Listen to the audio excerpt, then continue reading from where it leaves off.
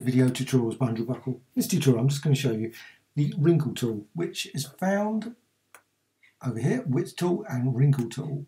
Now just got some lines here, but you can use circles, closed part, a whole range of different paths, converted type, etc.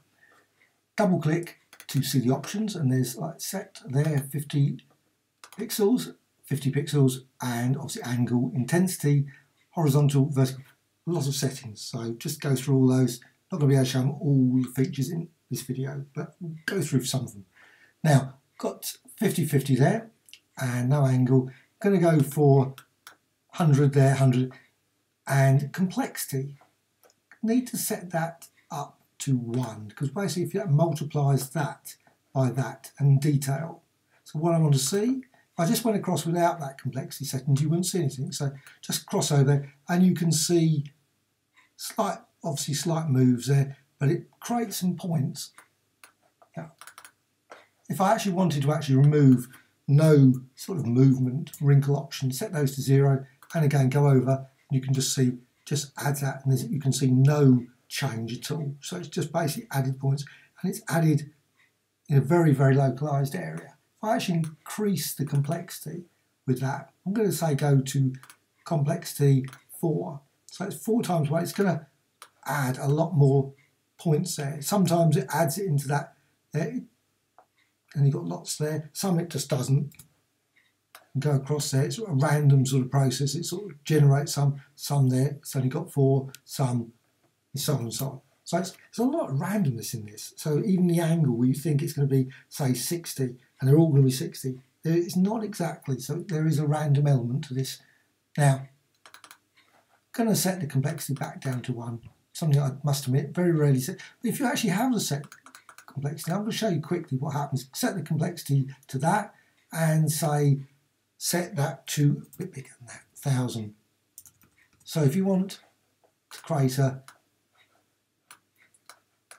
design, I've just obviously set something else to, does help to actually set the wrinkle options to 100. Set those obviously to 100, and that to 100 as well. Does help. Sometimes if you do that and just leave it at 0, it's not going to do anything. So cross over, and you can see you can actually make quite a random design there. Again, set that to 0, and you can see just goes across horizontally. Got that there. If I put that to vertical, so set that to 0 and that to 100, then you'll see the lines go up and down. Not particularly very wrinkled at that point, but you can see it just basically creates some movement and some extra points. And I'm just going to now go, say, angle, set that to 60, and with that 0, and I'm going to set that to 100. Set to 100, and complexity 5, and detail there, and then you've got, again, a lot of, set the detail up, and I'm going to go to 3 or 4. Creates a lot of points now, a lot of points in this, so you'll see, and you just get a real sort of mess of points. So it's great for creating maybe some weird and wonderful backgrounds. And again, just click there and maybe set that to 0 and do much the same, and you can get a sort of scribbled effect, sort of jagged sort of up and down like that, just across. Now, what you can do then, also you've got 60, so I'm going to set that now, the detail back and complexity back. I don't particularly set those. I'm just going to set that to 1 and the angle to 60, and again width and all those sort of things, settings there, and just go across there, and then show direct selection line, and you can see you've basically got 60. Some are slightly different angles, but it's, again, there's an element of randomness, and you go down there, you can see the lines have been created approximately that sort of angle, give or take. That's the setting for that. Undo that. Now, go back to the Wrinkle tool settings, and gone through that, obviously to set it lower intensity, set that down to say 10. And then I'm going to set that to 100. Click OK, and you can see it's a much more subtle movement, which is quite good as well. Apply it. You can apply it multiple times. Of course, if you apply it multiple times, there's other options come into play at that point.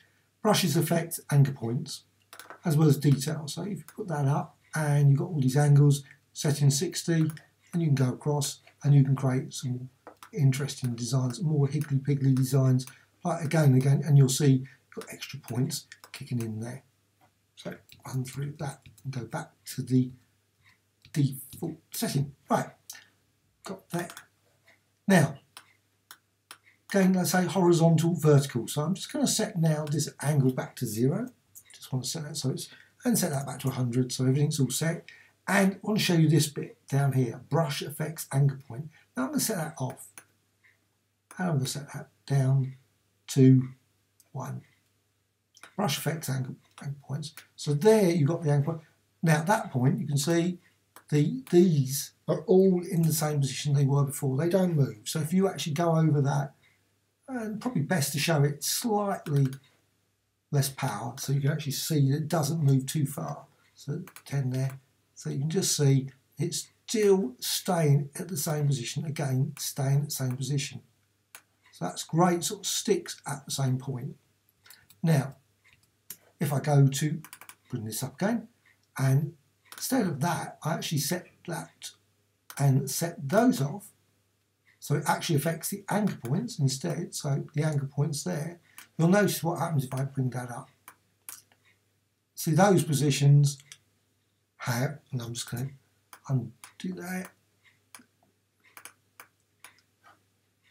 And it's probably best to actually just show it in one. That's probably going to be the easiest to demonstrate it. So you've got the wrinkle and it'll move around and you can see its handle still there in that position that it really originally was. And again down here you can just go down there and I move that, and again direct selection, and again you can see it's in the same position as it was before. So that's basically a run through.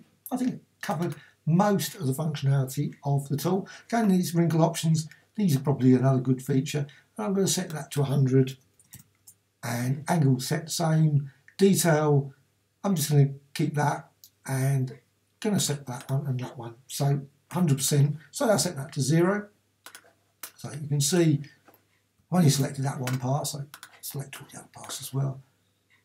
Go over the wrinkle tool and you can see they move up and down. So you can create sort of a weird up and down design just by using those settings. So it's a great sort of like transformation tool as well. And sometimes it doesn't come up when you double click, just doesn't, it decides. Of course you can also use pressure pen. I haven't got pressure pen at this point using this. So you can just see that horizontal set to 0. But if I set that to 100 and that to 0, then you can see it goes across the other way and not moving up and down. There's no movement there. You can see it stays exactly the same position as it was before.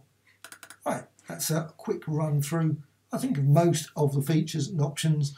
And like I said, there's an element of randomness to this that personally I would love to see some more, maybe range settings, so you can actually set value between 20 and 100 and that sort of thing. But instead, you've obviously got 100% setting, which is, so it gains a lot, obviously more randomness that's harder to control, but still a useful, really useful tool for a whole range of different features and ways of manipulating designs. I'll do some more videos later. Hope you found this of interest. Thank you much.